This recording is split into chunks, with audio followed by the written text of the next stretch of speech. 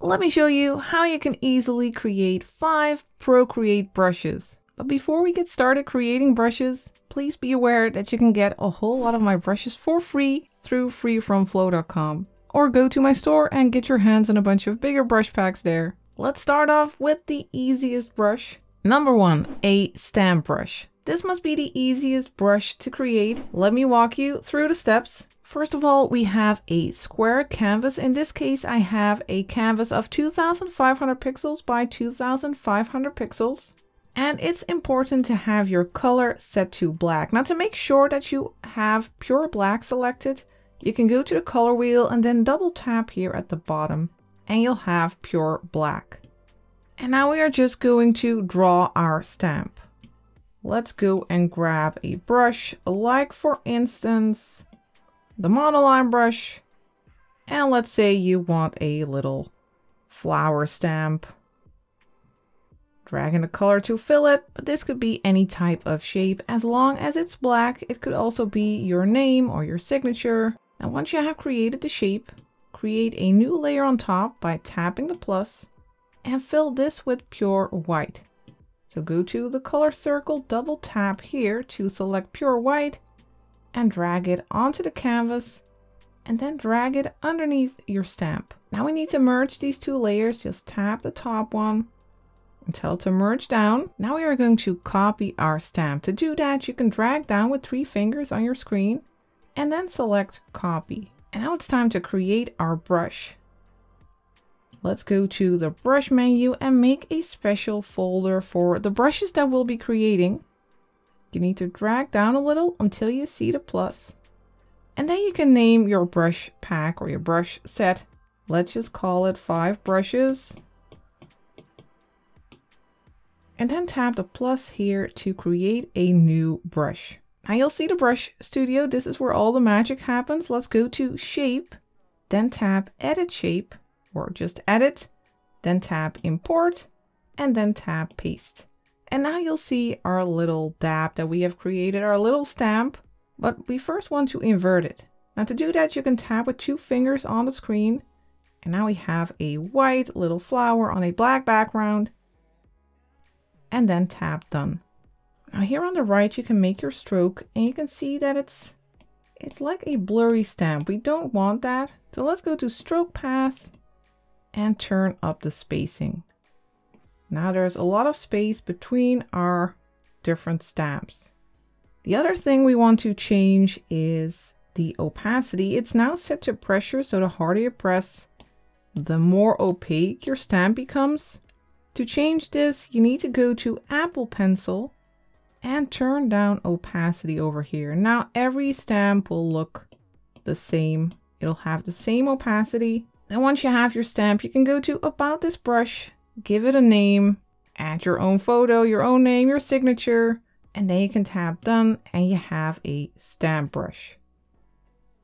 Now if you make a new layer on top of this, turn off our stamp and grab a color, you can see that we have created a little stamp brush.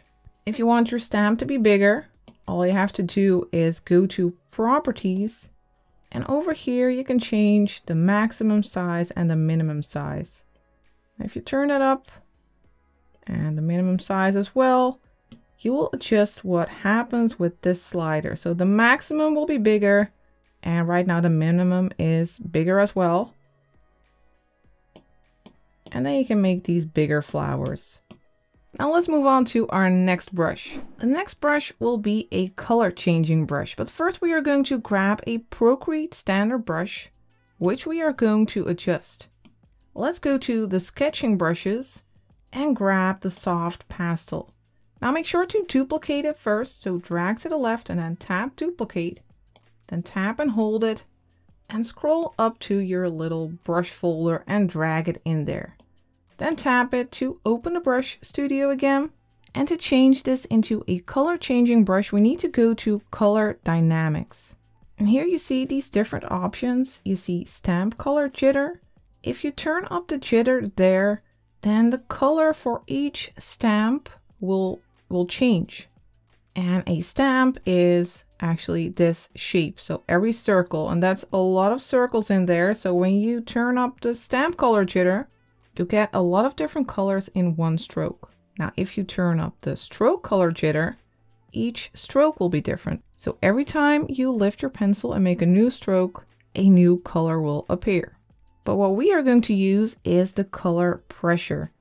And when you turn that up or down, the color will change depending on the amount of pressure that you use on your pen. But you do need a pressure sensitive pen, of course, like the Apple Pencil. This won't work if you are using your finger.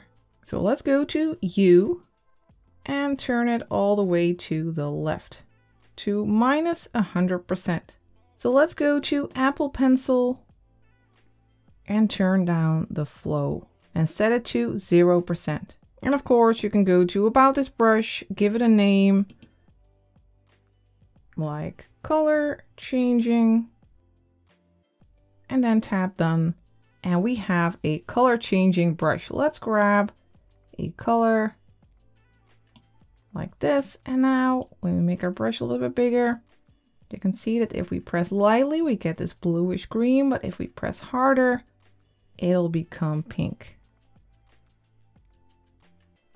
And that's how you can create multiple colors with just one stroke and get this nice colorful effect.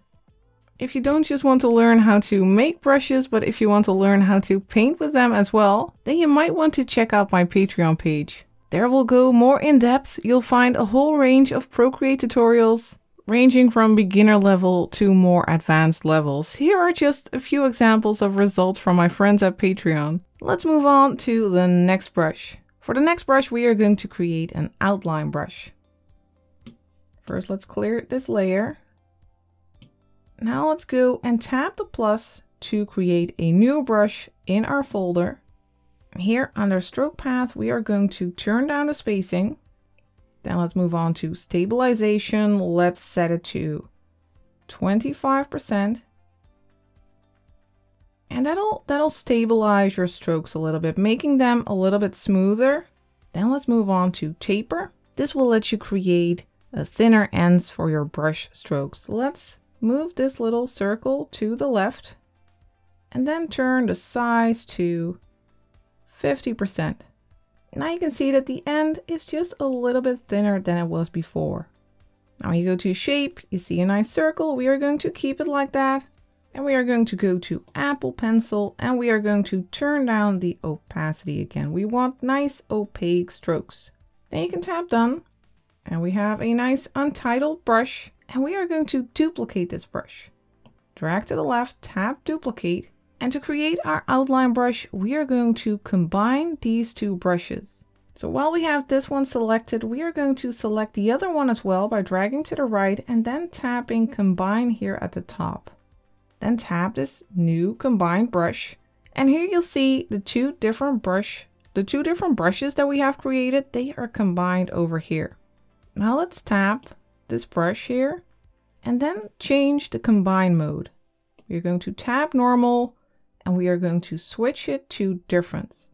That means that what shows up as a brush stroke is the difference between these two brushes. But now these brushes are still exactly the same. So the difference is none. There's no difference, so there's no brush stroke. And to change that, we need to make this brush a little bit smaller. The secondary brush will go to properties and we are going to turn down the maximum size. Let's set it to 60%. And now you can see that our brush stroke has appeared. Let's call this an outline brush, then tap done. Let's grab black, and now when you start drawing, you can create nice outline text, for example. Let's move on to the next brush. Let's create a brush with a pattern. Let's clear this layer again. Now for the base of our brush, we are going to go to the calligraphy brushes and use the script brush. First, make sure to duplicate it again. Then drag it to your folder. And we are going to combine this brush with a pattern brush. Now I have a bunch of brushes in my pattern brush pack. I'll leave a link in the description if you want to play around with these patterns as well. Now let's go and grab, which one shall we use? Let's go for the steps, for example. Let's duplicate it first, then drag it to our folder. And now we are going to combine these two brushes. To do that, you first need to grab the primary brush, and we want this brush to be like a writing brush for calligraphy, and the steps, the pattern, that will be the secondary brush. So you need to select that after the first one. Now tap combine, and then tap the brush, then tap the brush over here, and then change the combine mode to subtract. Now what this does is this brush, this pattern will get subtracted from this brush. Now to change the size of the pattern in the brush, you can go to Properties. While you have this one selected, the pattern brush, go to Properties. And now you can turn down the maximum size. Now you can see that the pattern becomes smaller. Go to About this brush. Let's call it Pattern Writer. And then tap Done. And now when you start writing, you'll get this nice pattern text. Now let's move on to the fifth and final brush. The final brush we will be creating is a hairbrush. Now the first step is to clear this layer. And we are going to grab a brush. Let's go to the charcoal brushes and use the Vine charcoal brush. Make sure that you set it to pure black. Let's make the brush a little bit bigger, 20%. And now we are going to create random dots all over our canvas. Let's make the brush a little bit smaller, actually 10%. We are going to make various sizes. A little one over here. Some small dots on the sides. And all of these dots, they will become hairs in our brush. So the more dots you create, the more hairs will be in a single brush stroke. And just fill this square with these random dots. And some can be a little bit more transparent. And some should be smaller. And some a little bit bigger. Something like this should be fine. Now again, we need to make a new layer on top by tapping the plus and fill that with white. So double tap here, drag it onto the screen. Then drag it underneath your dots and then merge these two layers by tapping merge down. And now we need to copy this layer. So drag down with 3 fingers, select copy. Then let's create our brush. Let's go back to our folder, tap the plus for a new brush, and then go to shape. Over here, tap edit, then tap import, and then tap paste. Now we need to invert this again, so tap with 2 fingers on the screen to invert your brush shape, and then tap done. Now let's move to stroke path, and we are going to turn down the spacing, so there won't be any gaps between each shape, each dab of our brush. Then let's turn up the stabilization a little bit. Let's turn it up to 25%, just like we did before. Then we'll go to taper. Let's again move this one to the left and turn up the size. Let's go for 63%. Then we'll move on to rendering and we will set this to uniformed glaze. Then next we'll go to wet mix. We'll turn down the charge and we'll turn up the attack. And let's set the pull to 50%. Now the charge is the amount of paint in your brush When you turn up attack, the more pressure you use with your pen, the more paint will flow. And pull is a setting that actually pulls paint around. So the higher the pull, the more the paint gets dragged around. I can't explain it any easier than that, but of course you can play around with these settings. It's often a matter of trial and error and experimenting a lot to get brushes to behave the way you want them to. Let's go to about this brush and call it a hairbrush. Let's just call it hair. Then tap done. Then let's turn off this layer and make a new one to play around with our brush. Let's just grab a brown. And you can see that we have created a hairbrush. And I would suggest layering different colors on top of each other to get that feel of hair. So darker and lighter strokes.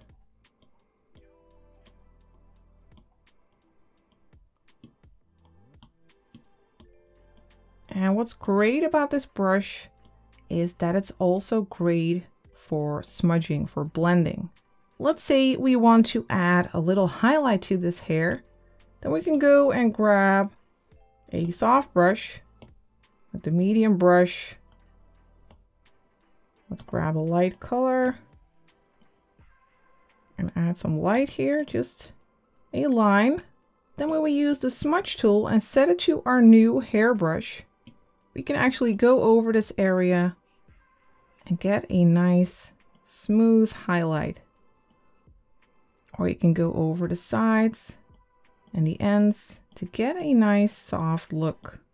So this brush, this hairbrush, is great to paint hair, but also to smudge it and make it look softer. You can play around with the size for thinner hairs. So it's a great all-round hairbrush that you have just created all by yourself. I hope you have enjoyed creating brushes together. Please let me know if you did. If you have enjoyed this video, then perhaps I'll come with a follow-up and we'll be creating more brushes together. If you have just found out that brush creating is not your thing, then be sure to check out my brush packs. I use my own brushes for all my personal painting projects. So check them out if you haven't already, or go to Free From Flow to get a bunch of free brushes. I would like to thank you for watching, and I will see you next time.